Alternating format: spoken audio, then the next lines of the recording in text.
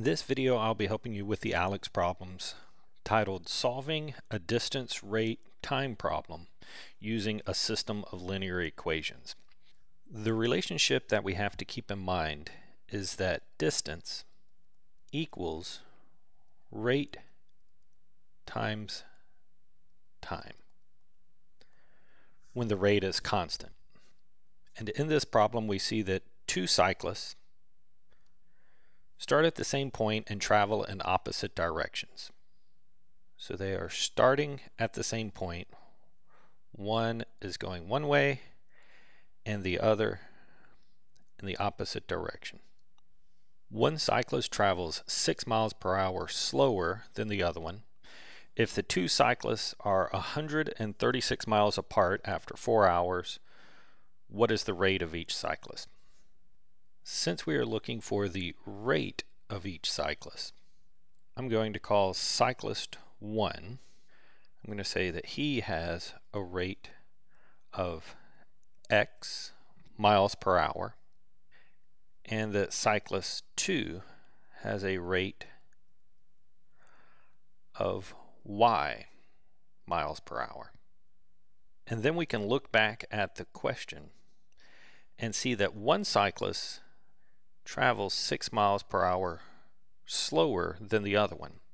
So we can say that rate X here is equal to the rate of Y minus 6. So in this case, I've got the first cyclist going 6 miles per hour slower than the second cyclist. And then the second part states that the two cyclists are 136 miles apart after 4 hours.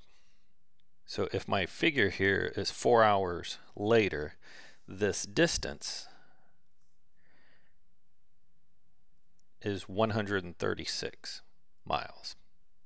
And knowing that distance equals rate times time, the first cyclist here, the red one, he's going X miles per hour, and it's been 4 hours. So he has traveled X miles per hour times 4. So he has gone X times 4. So for example, if he were going 10 miles per hour, he would have gone 40 miles in 4 hours.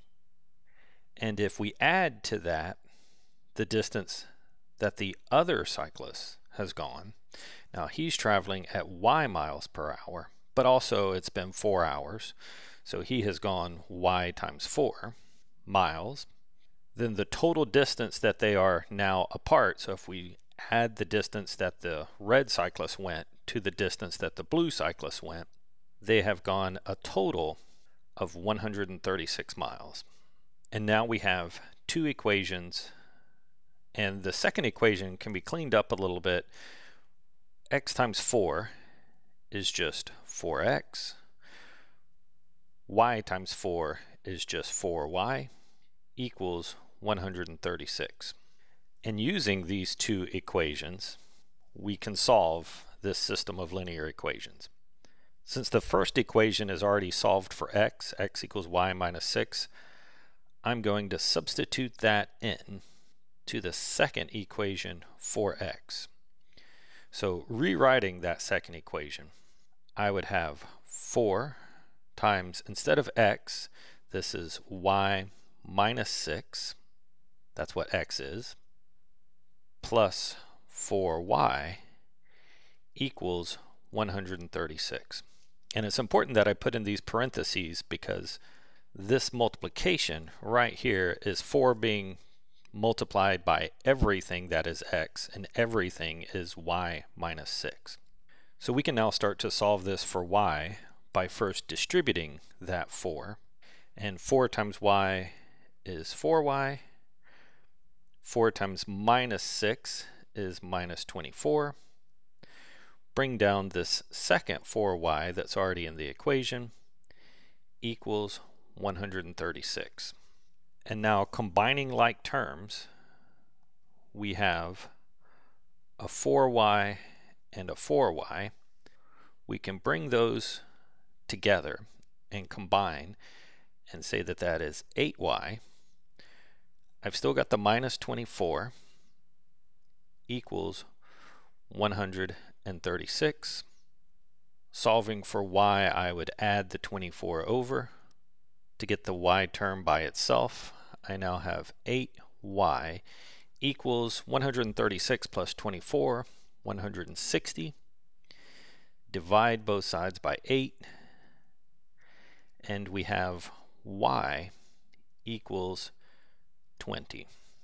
So the rate y here is 20 miles per hour.